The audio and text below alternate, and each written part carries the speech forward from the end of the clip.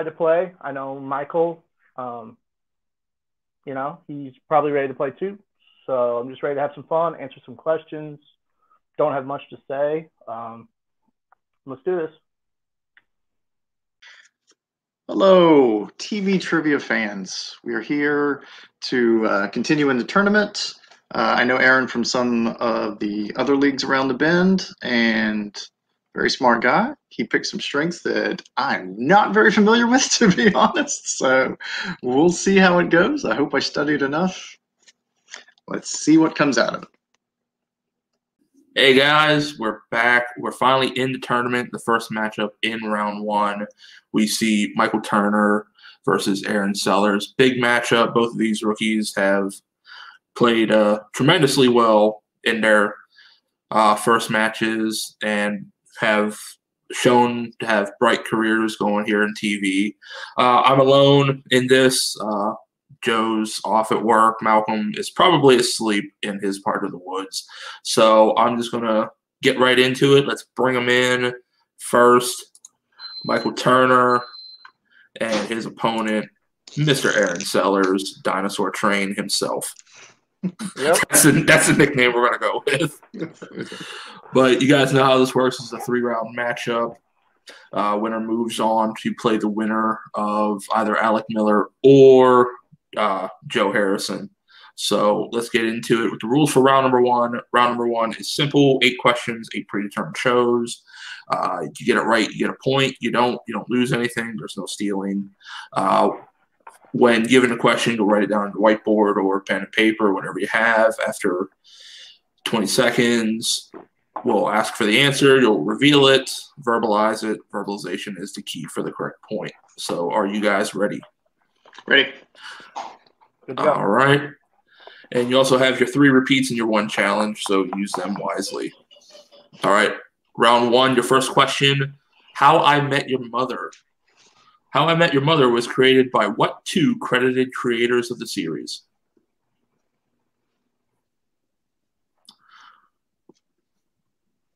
A big Malcolm favorite here for this show. He lives and breathes and dies this. But we'll go 5, 4, 3, 2, 1. Pens down. Let's start with Michael. I know one guy's Carter Bays. I couldn't pull the other one. All right, and Aaron. I have Carter Bays and Greg Thomas. That is correct for the point. All right. Aaron taking the 1-0 lead. Let's see how it goes. Question 2, Power Rangers RPM. Power Rangers RPM is based on which Super Sentai series?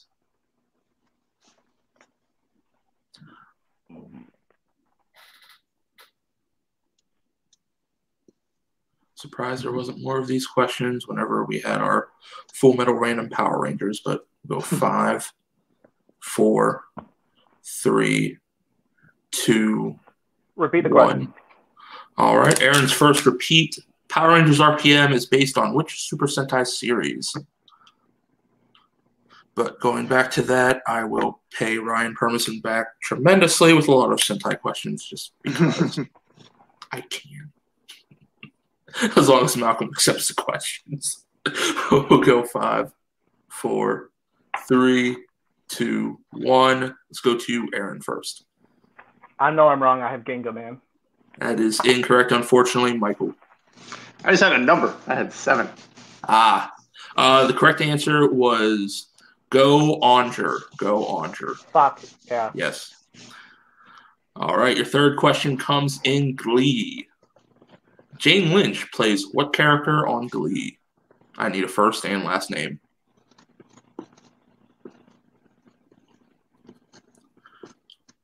Another one of Malcolm's favorites. It's like somebody was channeling him. Picking his strengths. Apparently, I think too much like Malcolm. We'll go 5, 4, 3, 2, 1. Pens down. Let's go to Michael. Coach Sue Sylvester. That is correct. And Aaron. I put Jane Lynch. Well, Michael ties it up as we go into our fourth question. Comes in Power Rangers Lost Galaxy. After the death of Kendricks, who takes over as the new Galaxy Pink Ranger? First time we saw a Power Rangers death on screen, I do believe, for that season, marking it as the first. But we'll go 5, 4, 3, 2, 1. Aaron. I have Corone. And Michael. I have Valerie. Aaron has the point. It is Corone. All right, our next show comes in Cobra Kai. Cobra Kai is a continuation of what movie series? Also still in Netflix top 10 in the USA as of this recording. Will it stay in there? We'll find out, folks. Very worthwhile of your time. 4, it is. 3, 2, 1, especially with season 3 soon to be around the corner. Pens down. Let's go to Michael. Karate Kid. That is correct. And Aaron. The Karate Kid. Both correct. Both getting the points. All right. Our next comes in Lovecraft Country. Lovecraft Country. Atticus Freeman embarks on a road trip across Southern America during what decade?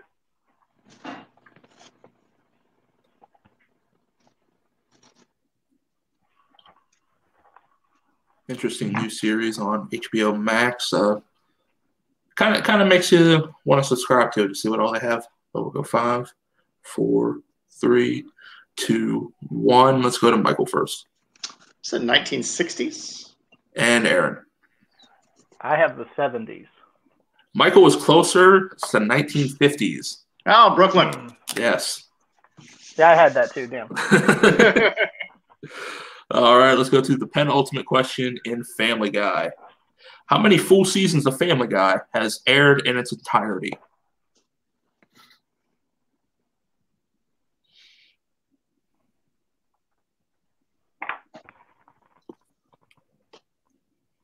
Speaking of Brooklyn, last question. He loves this one. We'll go 5, 4, 3, 2, 1. Start with Aaron. I have 18 seasons. And Michael. It's a 20. Aaron is correct for the point. It is 18. Halfway through 19, but it hasn't fully aired. Gotcha. All right, and our last question comes in Dinosaur Train. Dinosaur Train was created by the person responsible for Hey Arnold and Ready, Jet, Go. Who was said person?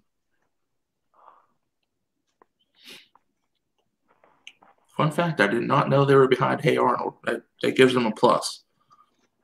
Tough somebody couldn't have said Hey Arnold for a string, but, you know, go figure. Go 5, 4, 3, 2, 1. We go to Michael. I said Arnold Jackson from Good Times. And Aaron. I said Brian Henson. Both incorrect. It is Craig Bartlett. Craig Bartlett. Oh, he's on the damn credits of Dinosaur Train. I didn't fucking know that. To know that. Still a close game. It's 4-2.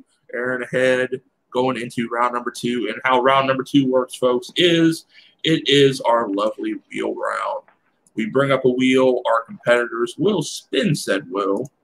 If they don't like the first spin, they can spin again.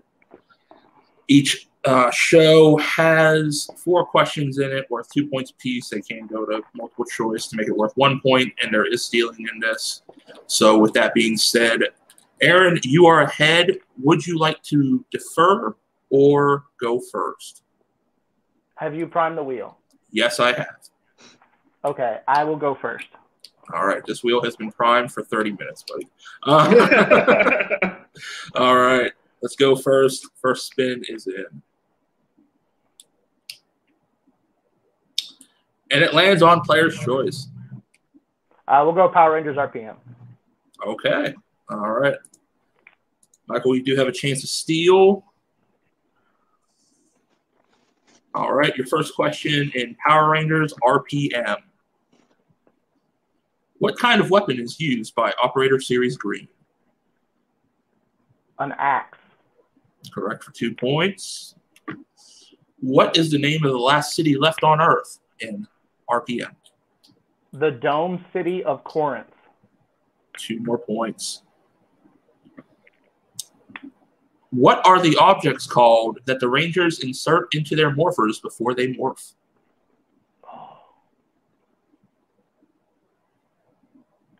Energy cells? You said energy cells? Yeah. That is incorrect. Michael, a chance for a 2-point steal. I couldn't even dream up of what it would be. The correct answer is engine cells. Engine cells. Oh. Yes. Yeah, were cars, close. duh. Yeah. Yeah, cars, duh. All right. Your last question, Aaron. The high-octane Megazord is a combination of the Eagle Racer, the Lion Hauler, and what other Zord?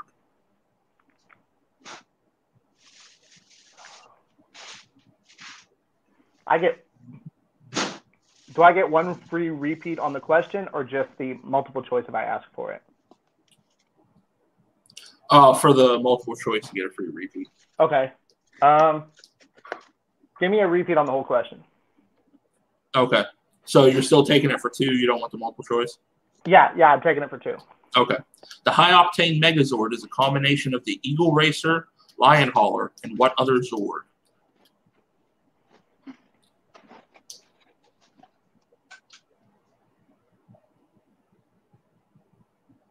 Give me a multiple choice.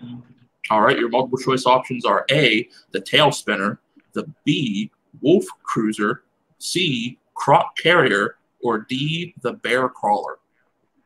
D, the Bear Crawler. Correct for a point. All right. Still coming out with 5 points out of that. Not bad at all. But we go back to the wheel for Michael's spin to see what he can do at it to try to regain the lead or at least get closer to it. All right, Michael, RPM is off the board, but player's choice is still on there. So okay. Good luck on your first spin. Thank you.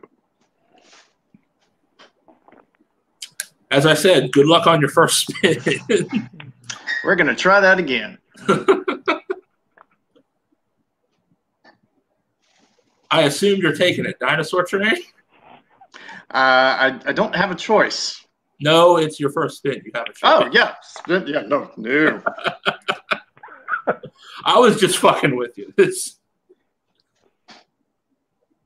How I Met Your Mother. That is much more favorable. Good Lord, that was a close one, I will say. That was like right there. And hell, I missed the first question, so who knows? Well, who knows? All right, and How I Met Your Mother, your first question. Lily and Marshall conceives Marvin in Barry's apartment during which hurricane? Sandy. Aaron, a chance for a 2-point steal. I'm going to go with the obvious one. I'm going to say Katrina. Also incorrect. It was Hurricane Irene. Irene. Yes. Where did Ted and Marshall first meet? College. Correct for 2 points. All right. What state is Marshall stuck in at the start of season 9? Multiple choice. Your options are A, Michigan, B, Minnesota, C, North Dakota, or D, South Dakota. Minnesota. Correct for a point. All right, your last question. How many slaps does Barney get throughout the series? 5. Michael, a chance for a 2-point steal. How many slaps altogether, you're saying? Throughout the whole series, yes. Okay. Oh. I'm going to say 9. Also incorrect. You were very close. The correct answer is 8. I'm going to challenge the question. I'm going to challenge the question because... All right, folks, we're back from the challenge, challenging Aaron there, challenging the answer we had, which we looked into it. Me and Malcolm bounced it off since that is Malcolm's favorite show. And based on the wording of the question, Aaron does get the 2-point steal for the answer. So he does get the 2-point steal. So going at the end of round 2, it's 11-5, the score with Aaron with the advantage by 6 points. But it's still a game. We still have round 3 to play, and how that works is such. Round 3, we bring up our wheel again. All we have are just the strength shows. We don't have any players or opponent's choice. Player behind always goes first. They will spin said wheel, and whatever they land on, if they don't like the first spin, they can spin again.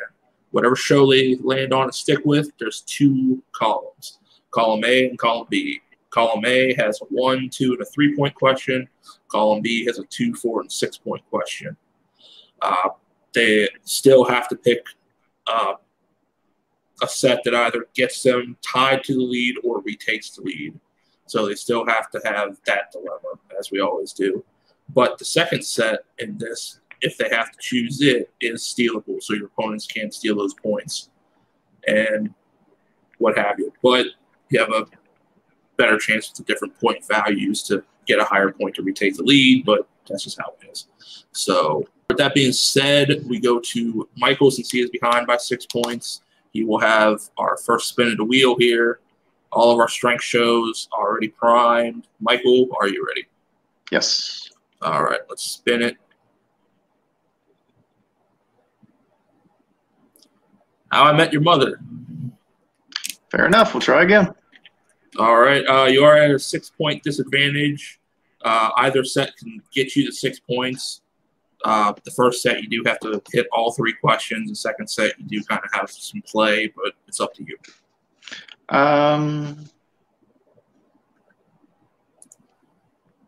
We'll go second set because I have no confidence that he won't get something in the next round. So. Okay.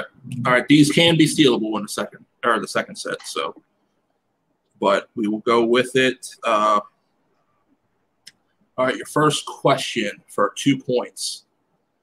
What does the area down a Cetricla stand for where Lily and Marshall's apartment is? Downwind of the sewage treatment plant. 2 points. I tried practicing that all night, folks. Failed horribly. Okay, 4-point question. Who plays Ted's son and daughter? I need the actors' names. David Henry and Lindsay Fonseca. We are tied up, folks. So no matter what, the TKO is avoided. Your 6-point question. In the episode Last Words, Robin pulls several things out of her purse. Name 3 of them.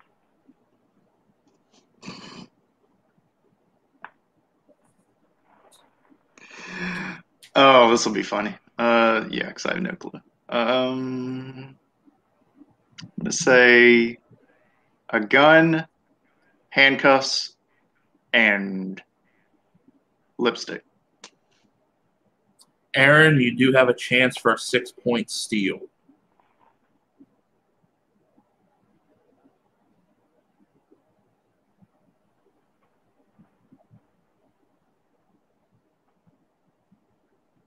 We're going to go lipstick, beer, and condoms. One of those is correct with lipstick, but the answers we have: phone charger, Crocodile Dundee 3, vodka, playing cards, and lipstick. Nice. Yikes, okay. Yeah. Kinky show, I guess. But Michael staves off the TKO. That's all I wanted. We go back to the wheel. Hey, this could still go into That's all I wanted. This could still go into sudden death. We don't know here. So, Aaron, you're up at the wheel. You are forced to spin, and your spin is away. Lands on Family Guy. We'll spin again. All right.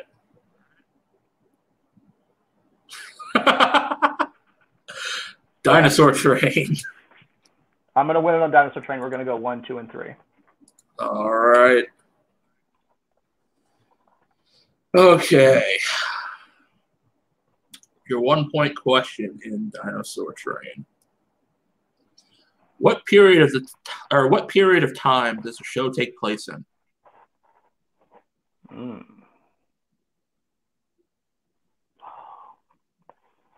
We'll say the Jurassic. That is incorrect. It is the Cretaceous. Yep. All right. For your 2-point question, where is the Pteranodon family nest located at? Pteranodon Terrace. And your winner. Moving on to face in round 2 the winner of Alec Miller or Joe Harrison, Aaron Sellers. All right. Close match there. Michael's starting to come back in round 3 there, but that last question just kind of threw it off for him. But let's go hear what these guys have to say right now. All right, we're back with our winner, Aaron. Aaron moves on to the tournament. Aaron, how you feeling after this win? Big win for you. You could have ended it early in round after Michael's round 3 there with a 6-point steal, but able to get Dinosaur Train once again. How you feeling? Yeah, I'm feeling good. Michael really scared me towards the end when he just – because I had no idea on the son-daughter. That was impressive. I'll give him credit there. Mm-hmm. But, yeah, the 6-pointer, when it came down, I'm like, oh, shit, if I get something on the wheel I don't like, it's game over. He just made a great comeback. Yeah. I think the steal really made the game for me, basically.